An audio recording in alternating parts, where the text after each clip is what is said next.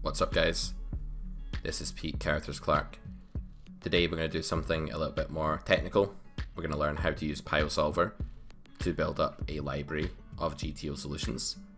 The point of today's video is to have a long-term database of spots that you can load up within a second whenever you want to check out a certain spot that you've played, or want to review parts of a session, or discuss hands with friends, or whatever it may be.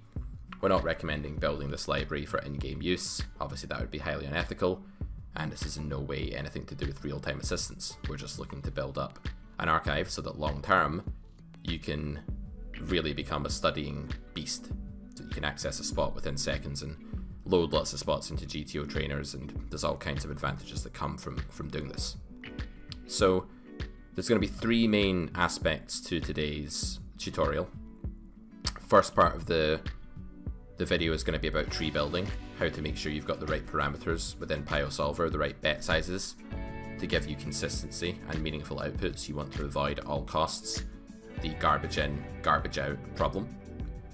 We are also going to learn how to import ranges, how to paste those in, what ranges to use, how to save parameters, how to go with the whole tree building thing.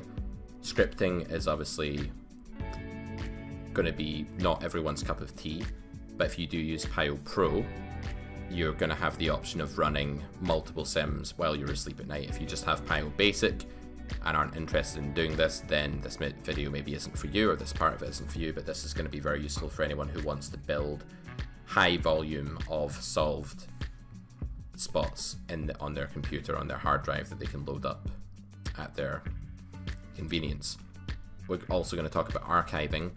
Once you've built a large amount of spots, how do you organize them in a kind of librarian-esque way?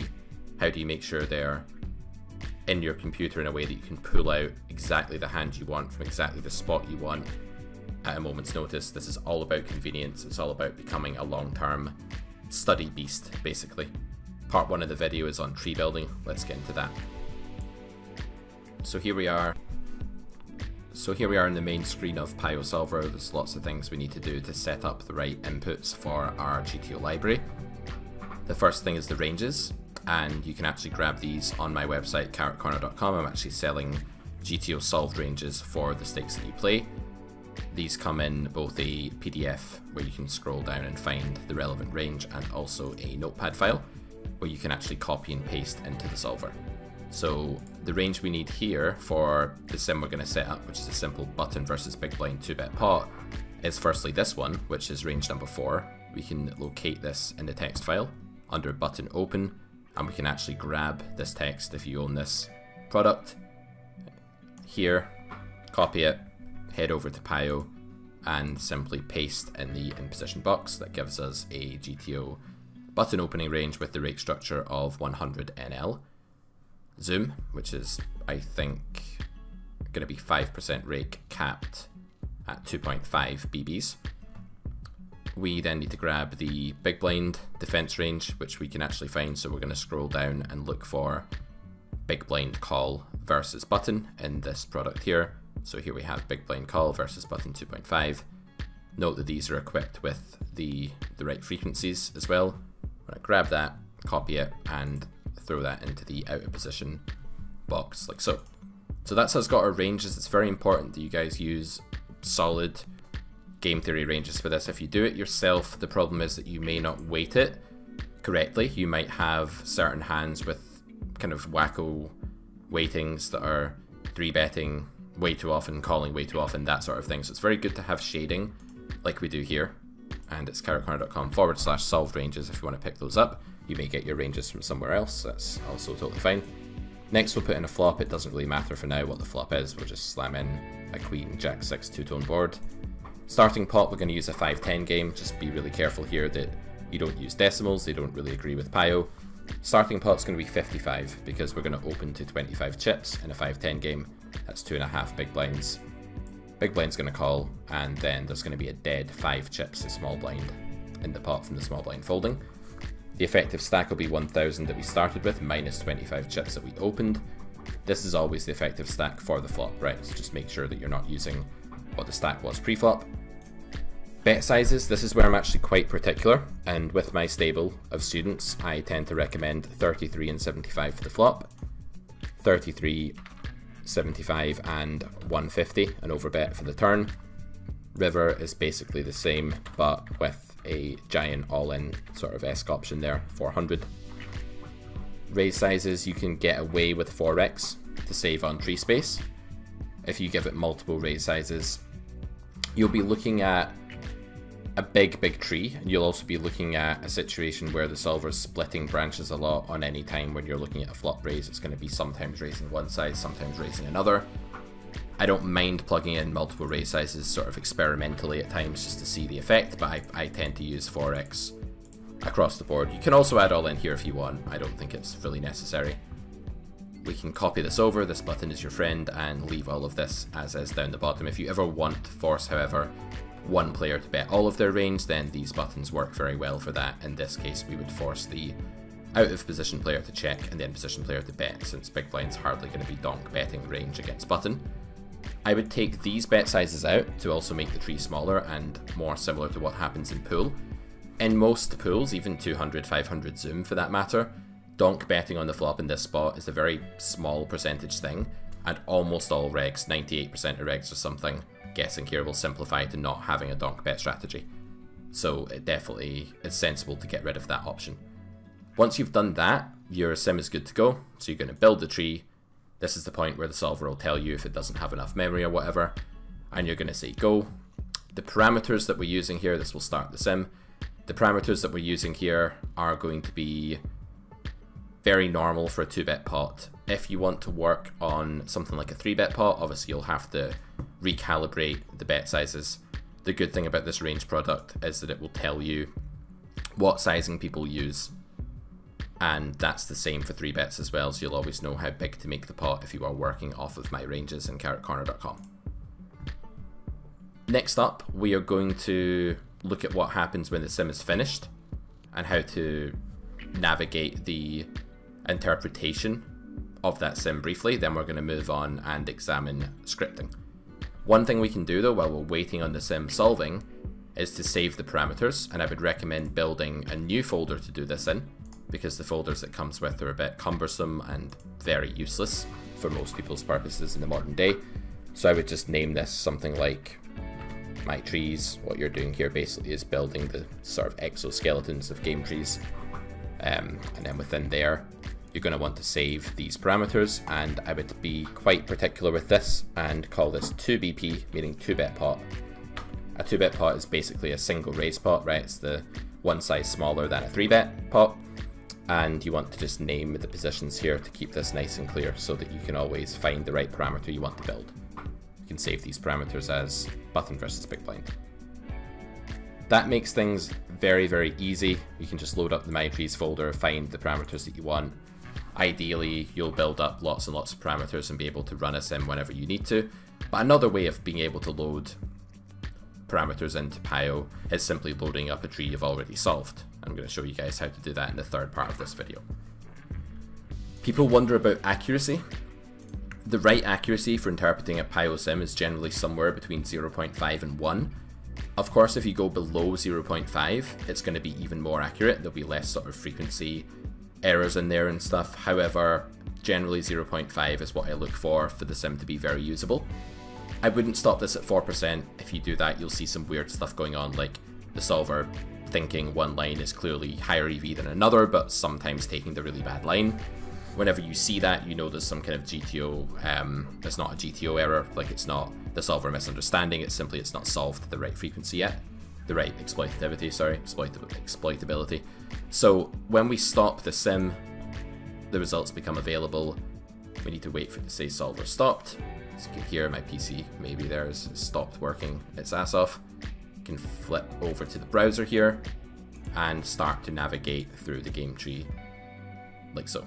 It'll be another video where I talk about how to really understand solver output. Today is about building up the library, so let's look at how to solve this tree. So in order to save this tree. So in order to do that, we're going to go File, Save, Small Tree.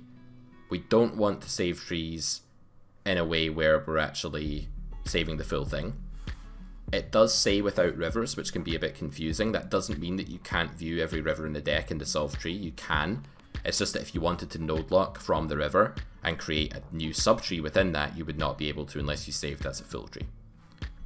You can see here that when I'm saving this on my computer, I have a lot of different folders in this post-flop solves directory. I have 2-bit pots, 3-bit pots, 4-bit pots, cold calls, all kinds of stuff. As this one is a 2-bit pot, I'm going to go in here. As it's button versus big blind, I'm going to go in here and I'm simply going to name it whatever the flop was. So in this case, Queen of Hearts, Jack of Hearts, 6 of Spades. I'll save it in there and I can load it up whenever I want to, just like that. I can also load up lots of my other sims whenever I want, and you can even have multiple instances of Pio running with multiple sims open at the same time.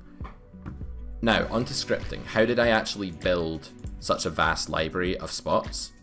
The way I built this up was by running scripts on a relatively powerful computer while I was asleep.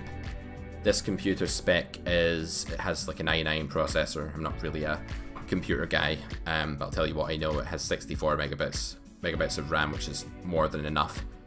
And it's generally just new and fast and good, and I like it. And it probably has more technical gizmo stats too. If you're interested, I can look them up. But you're generally looking for about, I would say, 32 gig of RAM is very comfortable for building all trees that you need to build post-flop.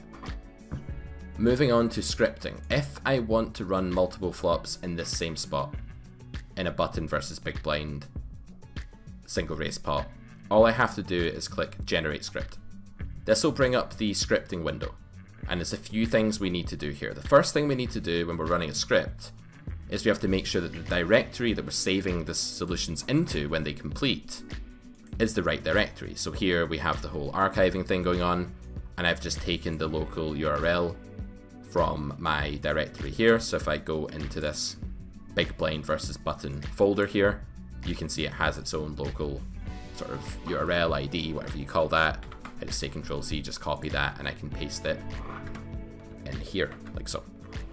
So it's always worth doing that first, just to make sure your sims don't end up in some silly place that you can never find them.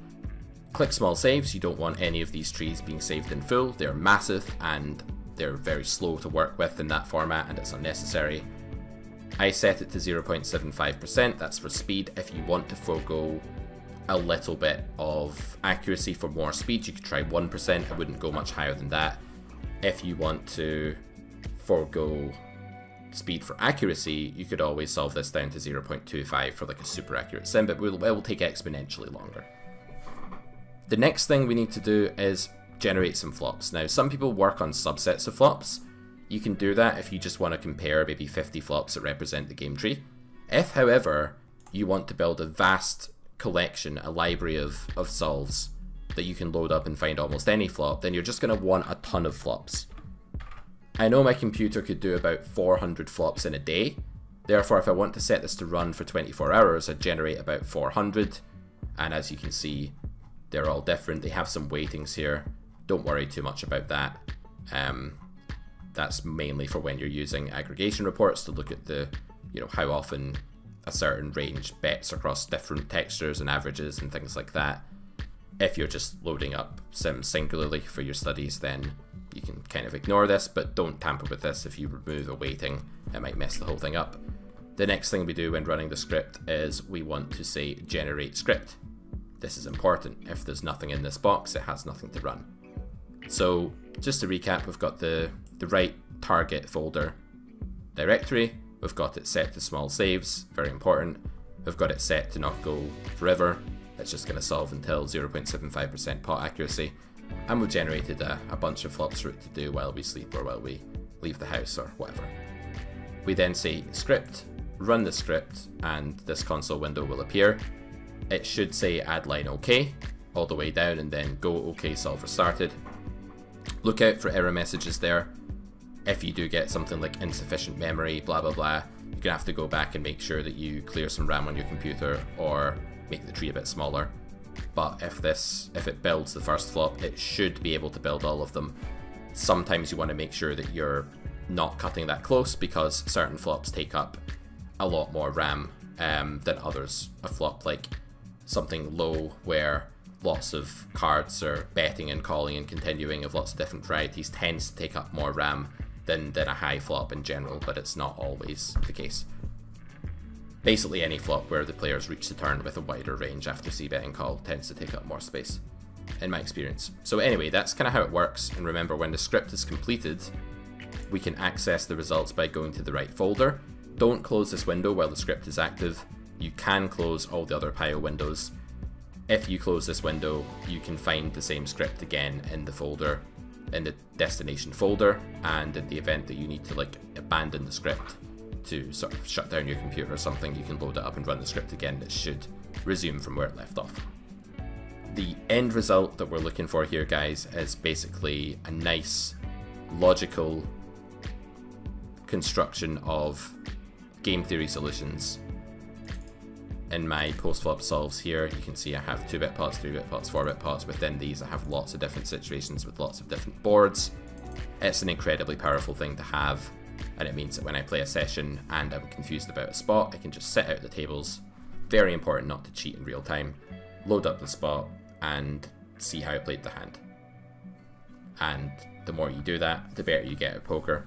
So I'll just finish this video by saying that technically, the biggest boost to my game I've ever experienced is when I built this library of sims, started looking at it as I sat out of the tables, as I sort of took breaks in my session, and as I worked in a trainer. We'll do a future video on this channel where we look at how to set up Lucid GTO Trainer or similar to make use of this sim library. For more from me, guys, check out carrotcorner.com, check out my Twitch channel, carrot_corner, and be very happy if you would like and subscribe. Help me grow this YouTube channel as well.